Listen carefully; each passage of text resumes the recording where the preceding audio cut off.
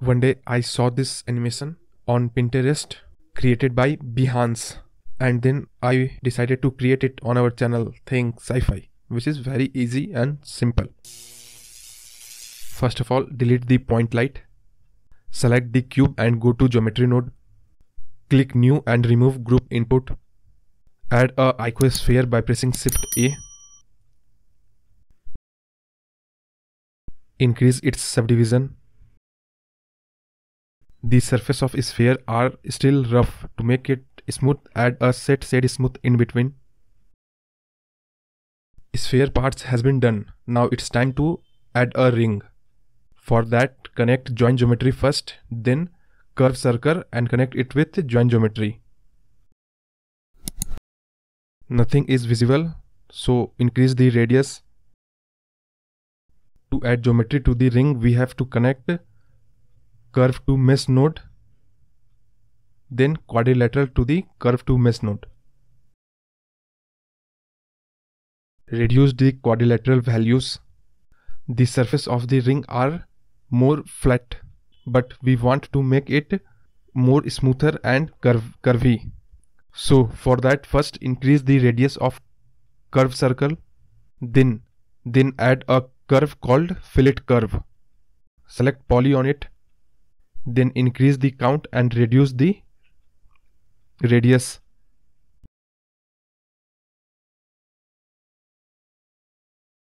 You can anytime play with these values to change your ring style. Now we will apply two different material on the sphere and the ring. For that, add a set material.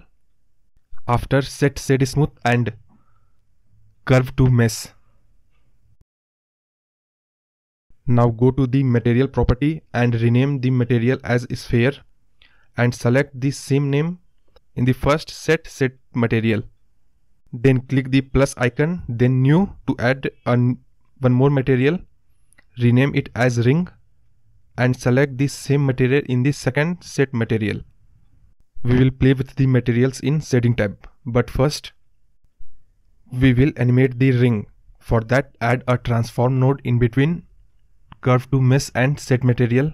Now when you play with the rotation value, you can see that the ring is moving around the sphere. So before adding any value to the rotation, add a timeline by dragging it from the bottom.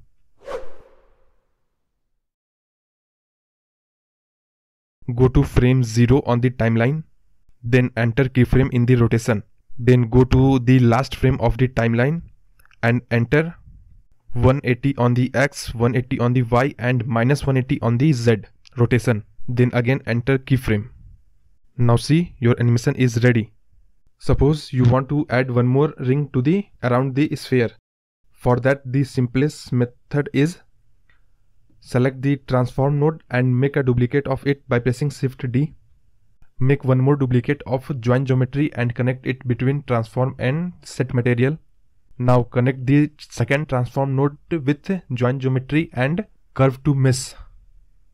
And when you play with the value of rotation in the second transform node, you can see there is two rings. We have to add keyframe to the second transform node as we add to the first one. So go to the frame 0 on the timeline, then enter keyframe in the rotation, then go to the last frame, enter minus 180 in the X value, 180 in the Y and 180 in the Z value, then again enter keyframe. We have just changed the minus value in the first transform node. We add the minus in the Z, and in the second transform node we add the minus in the X, and see the effect. Similarly, you can add as many as rings you want, and if you did not want the second ring, just unplug it from join geometry. Now go to the shading tab.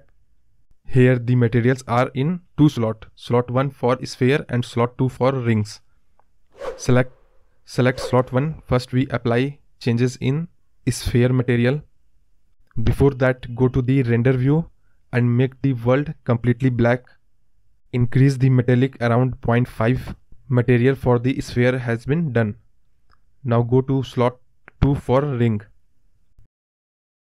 Here we will add 4 nodes. First, hue saturation value. Second, color wrap. Third, gradient texture.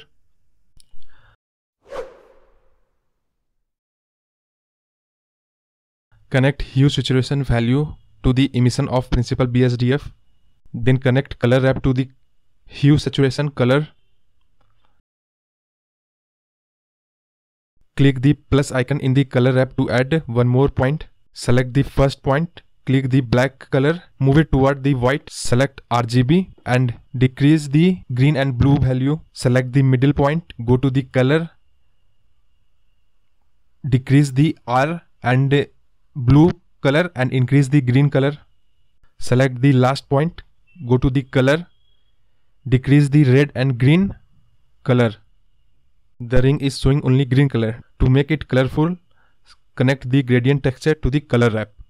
Select B spline in color wrap. Connect math node to the hue of hue and saturation. Decrease the factor value to 0.9. Increase the second value of math node to around 1.1. Then add a timeline here also.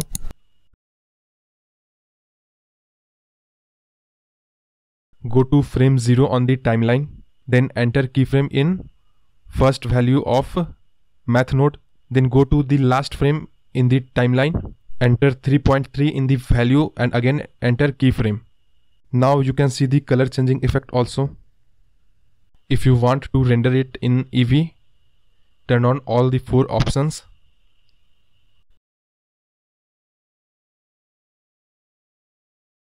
Then go to color management and select high contrast in look, but according to my experiment it will look best in cycles. Go to the cycles, select GPU, select 10 in viewport maximum sampling and 100 in render maximum sampling. See, it is looking good in cycles. If you are not sure, do a render image to see whether it is actually looking good or not.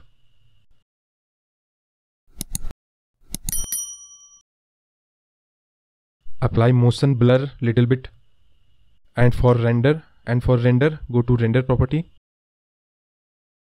Select your file location and name here. And if you want to render it as a PNG sequence, just go to render animation.